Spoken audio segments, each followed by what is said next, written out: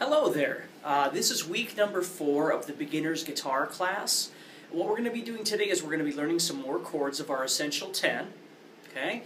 And then I'm going to teach you some new method of reading for guitar players that you can use out on the internet that will coincide with what I talked about on last week's video. Okay? So let's go ahead and just start off by making sure we're in tune. I'm going to pluck each string for you and I want you to tune to them. Here is your 6th string, which is E.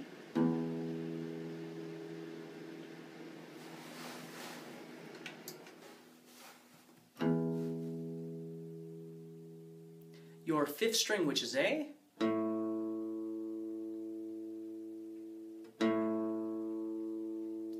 Your 4th string, D.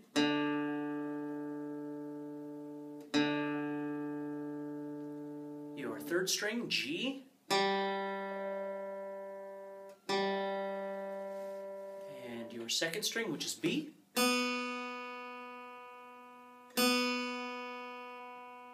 And your 1st string, which is E again.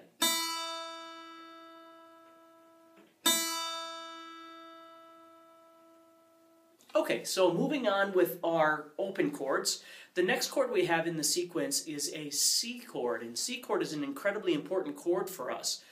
So let's go ahead and take a look at that. Again, you'll have a chart up on your screen that will show you what the C chord looks like. You're going to take your ring finger or 3rd finger and you're going to place it on the 5th string, 3rd fret. Then you're going to place your middle finger on the 4th string, 2nd fret. You're going to skip the 3rd string, and then you're going to put your 1st finger on the 2nd string, 1st fret. And in this particular chord, you can strum the bottom 5 strings. Again, you want to stay away from that 6th string at this point. All right? So let's go ahead and give this a try. Okay, so make sure you've got that C, make sure your fingers are on the correct strings. Okay, make sure your wrist is down, and you're only touching one string at a time. Remember, each finger should be on its own string, and it should not be touching anything else, okay? So let's go ahead and give this a strum. We're going to start by just strumming down to this. 1, 2, ready, go. Down, down, down, down.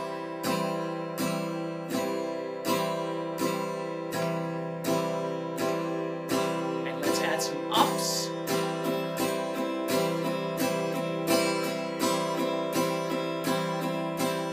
Back to the downs.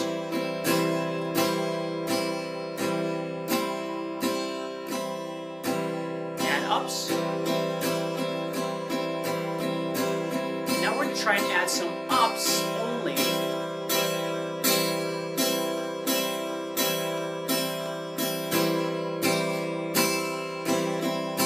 Okay? So remember, there's 3 things that you can do. You can go between the down strum, you can go to the down-up strums, you can do just the up strums, and then ultimately you want to be able to combine those 3 elements into a variety of different rhythms by simply hitting and missing various different things. You can create different rhythm patterns that way. Okay? So that's what we're going to work on, is just that C chord, trying to get comfortable with hitting the bottom 5. And the same rule that I've said in every video up to this point, you can always strum less, but you can't strum more. So please remember, on a C chord, you've got a 5-string maximum capacity that you can use on your strumming. You can always strum less. If you accidentally only strum 4 or 3 or something like that, you're still perfectly fine.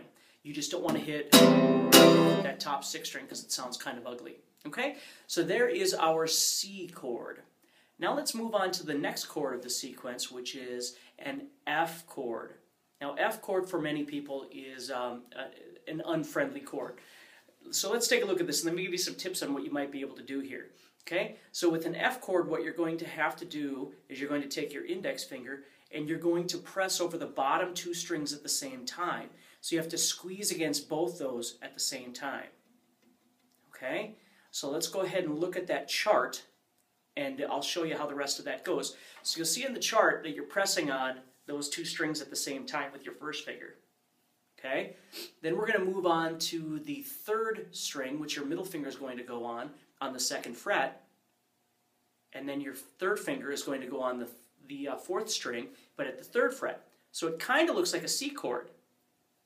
The difference being here is that you're just pressing on the bottom 4 strings. So with this F chord, you only want to strum those bottom 4 strings. Okay, so let's take a look at this F chord. So I'm pressing on the 2 here, I got my middle finger on the 3rd string, and I got my ring finger on the 4th string.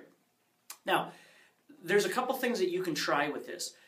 You know, all the chords that we've been talking about keeping the wrist in a downward position, so it's easier to make sure you're only touching the proper strings.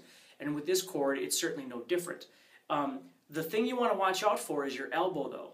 If your elbow is out kind of like this, it's really hard to make that chord, because if you think about it, when you're turned this direction, these little fingers are so far down here that it's hard to reach them anywhere. You have to like try and curl over. But if you take the elbow and you move it in towards your stomach, okay, you turn. You see how I'm turning the wrist in like that?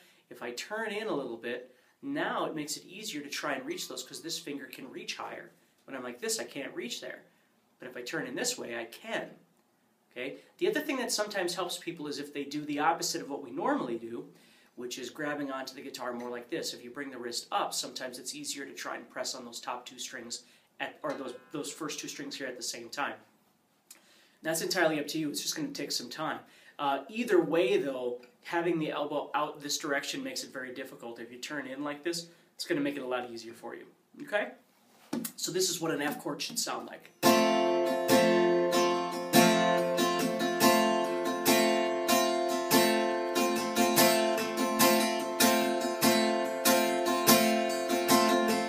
Again, it's going to be a little less full than other chords because you're only using 4 strings, like the D chord does. But that's the way the chord is created. So, we've got a C chord, we've got an F chord. And the nice thing between the C and the F is all you really have to do to get from C to F, and of course we've talked about bouncing and all those sorts of things, but visually, if you think about it, you're just dropping these 2 fingers down, and then you're pressing on the bottom. So you're kind of curling in and pressing. So my first finger really doesn't have to leave the 2nd string. I'm just going to drop these 2 fingers down and then kind of press down on that 1st string. So that's an easy way for me to get from C to F. And luckily, those 2 chords are used in conjunction with each other quite often. So, but don't forget about the basic rules of visualization and bouncing and, you know, quality of chords picking through. Make sure all the notes are working and all those sorts of things. The essential elements of learning how to play those chords.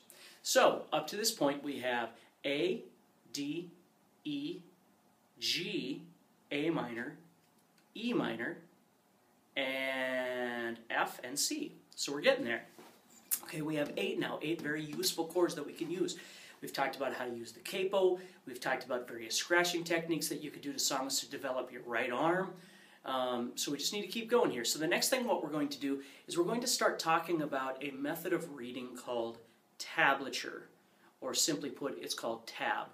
Now, last week I was telling you about some websites that you could go visit for various reasons, a site for metronomes and things like that. One of the sites that I told you about was called Ultimate Guitar, and it really is a real comprehensive site for guitar players to want to learn how to play music. It doesn't cost anything. You can pay them a monthly subscription if you don't want you know, advertisements and things like that, but you certainly don't have to.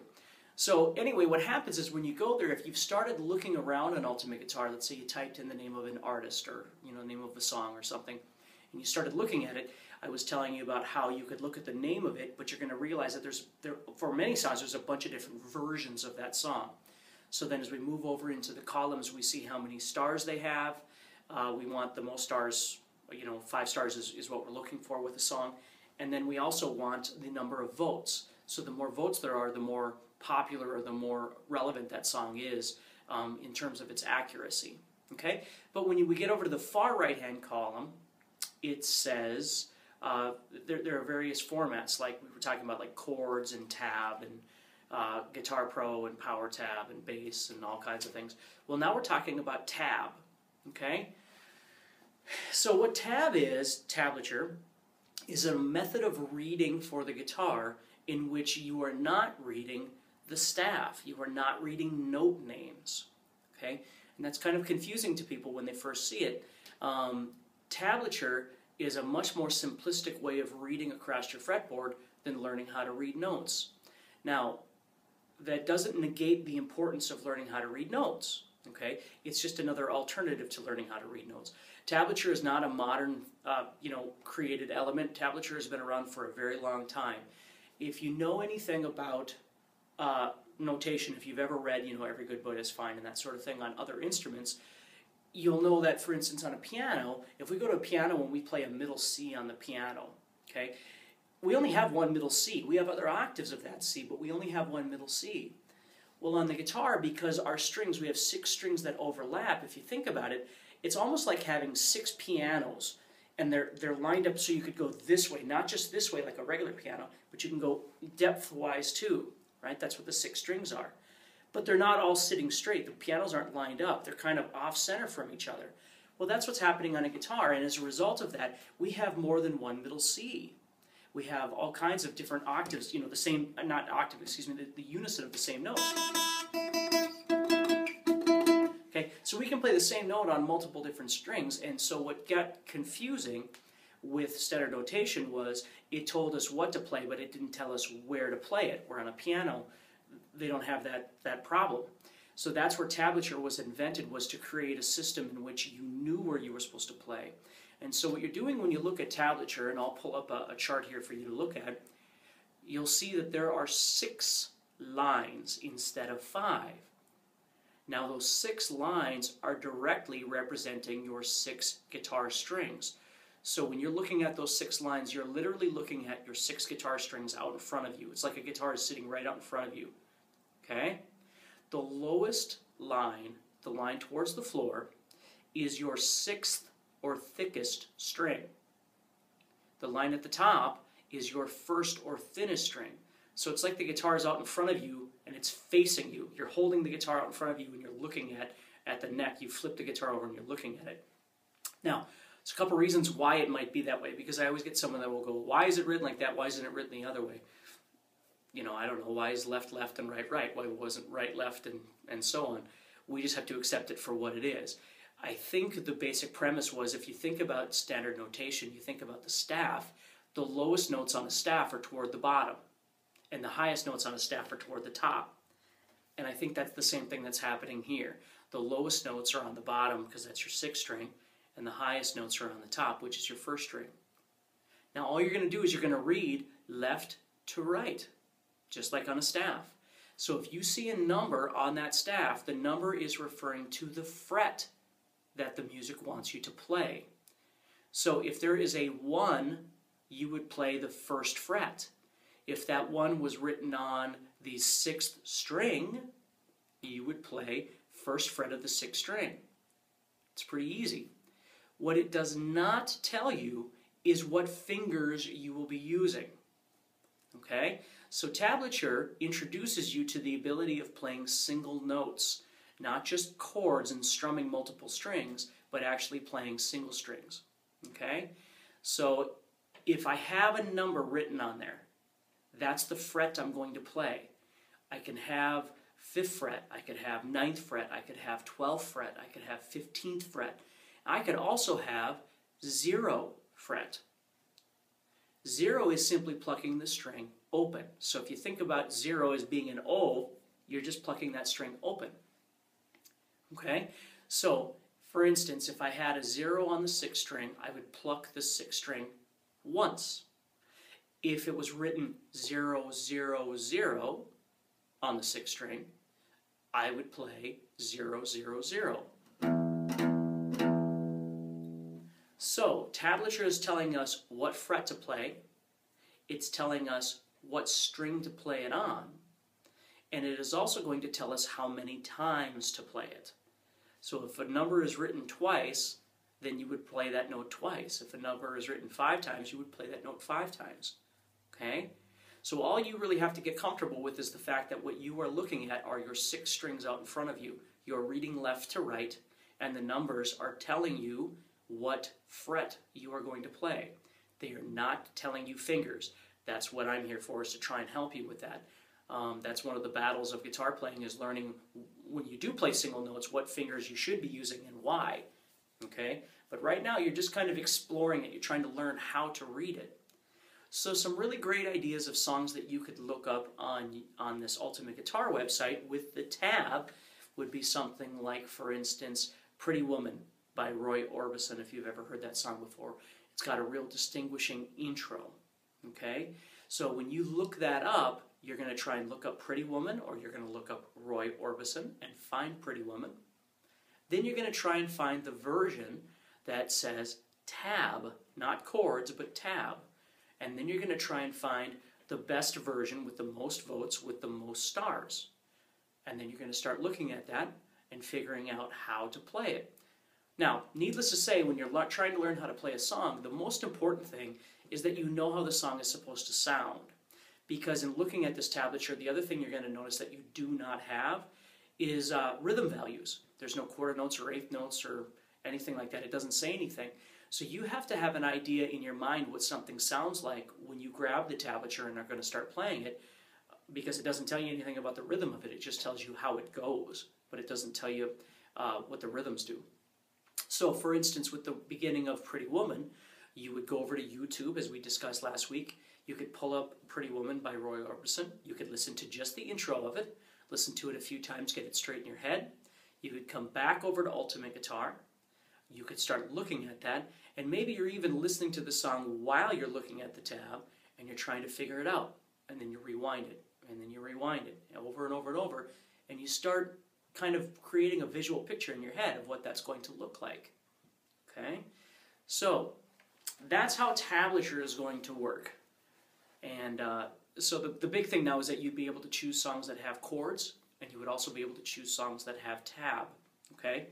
The other thing that's nice about the chords is that we talked about last week, there's a website that you can go to as well, where you can look up chord charts. So if there's a chord that you don't know, you can always go there and check.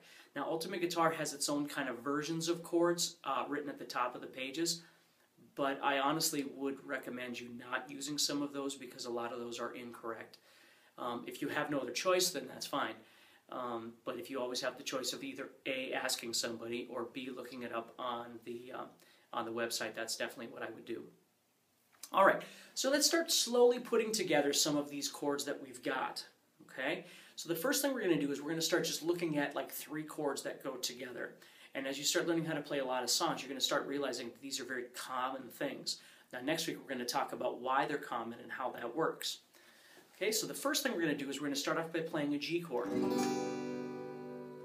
then we're going to go to our newly created C chord. And then we're going to go to our D chord, which is the bottom 4 strings. And then back to our G. Right there, that chord progression is one of the single most common chord progressions in the history of music, is G, C, and D. Those chords go together constantly. So the great thing that you start realizing along the way here is not only are you learning how to play chords, but you're understanding a bit about how music works. Not because you understand music theory, but because you understand music logic. If you're learning how to play songs and you find that 50 songs that you're learning use the same chords over and over and over, obviously you want to be aware of the fact that there's a pattern there. And there is. Okay? So when it comes to songwriting, when artists write songs, they know what chords go with other chords really well. So in this case, we're looking at G and C and D. Those 3 chords are like brothers. They go together all the time.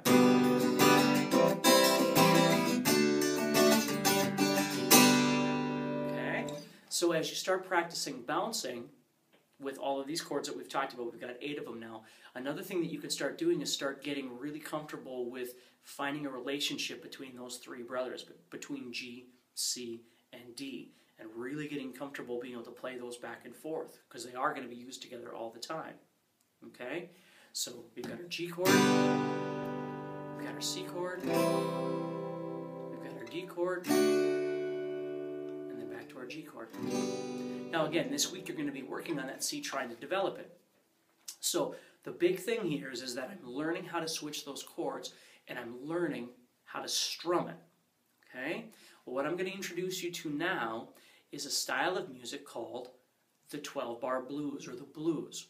There are various genres of music out there, rock and pop and country and classical and jazz and metal and certainly blues. Blues is something that's kind of fun, and again, this is going to tag into next week's practice, but I just want you to start thinking about this a little bit. Okay, 12-bar blues is a 12-measure sequence. That's what 12-bar means. Blues is the style of music it is. Now, blues is really the only style of music out there that really does the same 12 bar or 12 measure progression over and over and over. Most songs have a verse and a chorus, if you know what those are. A verse is the part that tells the story to the song, and a chorus is the part that we all sing along with, where the words tend to stay the same. In verses, they tend to change constantly. A song might have a bridge or a pre-chorus and all kinds of different things like that. In blues, it really kind of is just that same 12 measure sequence that just gets repeated over and over and over. So what I want you to start thinking about is the fact that to play a 12-bar blues, we would have the chords G and C and D, and those would go together to play this progression. So I want you to follow me. What we're going to be doing today to begin this journey of the blues is we're just going to start talking about the blues rhythm. Okay? So up to this point, in all the classes that we've had, we've talked about downs and ups that do this.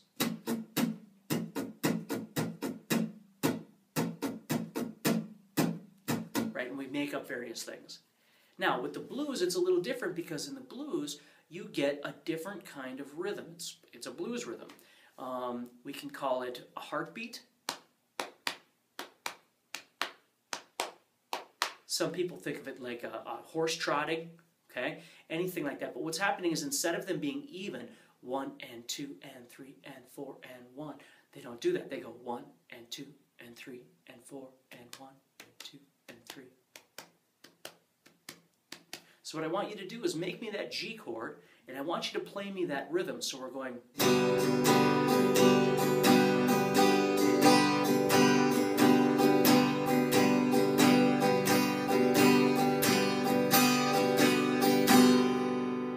Okay? So what's happening there, if you think about it, my down strum is longer than my up strum. I'm going down, up, down, up, down, up, down, up, down. So my up is coming back really quick and going back down. Now there's two ways that you can think about this. First way is to do exactly what I'm saying right now, is to drop your down kind of like it's heavy, and then you're going to lift and drop again. So you have... So you're actually kind of waiting at the bottom for a little bit to come back up, okay? The other thing that works really well for people is a visual tool. If you think of it this way, if I was strumming an even amount, if I was strumming from this point on the top and this point on the bottom, I would get an even strum, which makes sense. But let's say I shift it down, so now I'm strumming from right above the 6th string to way down here. I'm still strumming even in terms of my arm movement, but because there's so much more space down here, watch what it sounds like.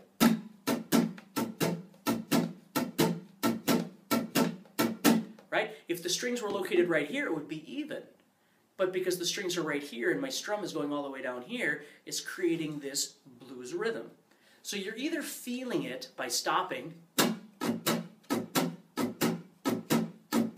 or if it helps you, just travel all the way down here and then come right back up to this point. Either way works just fine. You're creating that... Okay, traditional blues usually sounds something like this. Kind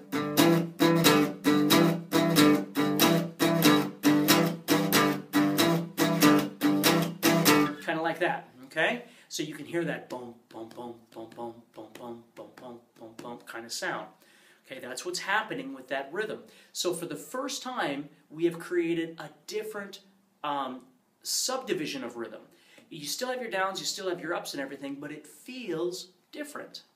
Okay? And for those of you that might be wondering why, it's because the rhythms that we've been playing all the way up to this point have been based off of quarter notes and eighth notes and 16ths and so on. These are based off triplets, if you've ever heard of a triplet. And if you haven't, don't even worry about it. It's perfectly fine. But if you have, what's happening is you're taking a triplet, and you're just skipping the middle one. Triplet, triplet, triplet, triplet, triplet, triplet. That's how it's created. Now on guitar, we strum it differently than the triplet thing because we're not playing that middle one. But that's where the rhythm is coming from. So here's the great part. Every rhythm that you'll ever play for any song is going to be based off of that first feel that we've done up to this lesson, or it's going to be based off this new feel, this blues feel, okay? So we can call the old feel, the other one, even. It's even. Dun, dun, dun, dun, dun. It's like marching. And then we can create, rhythms over the top of that. The new one is going to be called odd, because it's not based off an even number, it's based off an odd number, it's based off 3. So when you're listening to a song, if you can think in your head, it's an even number. If you feel, it's going to be an odd number, okay? Now, let's be honest, most songs that you're going to play are more going to be based off an even rhythm than they would an odd rhythm. But I want you to be aware of that, and most importantly, I want you to be able to physically play the difference. So if somebody's listening to you, they can hear the difference between and that. Okay? So let's go ahead and work on all of those elements for this week. Please make sure that you are practicing on a daily basis. Please make sure that you're really trying to listen to these things. You're paying attention to the details, and just keep working towards this goal of learning how to play guitar.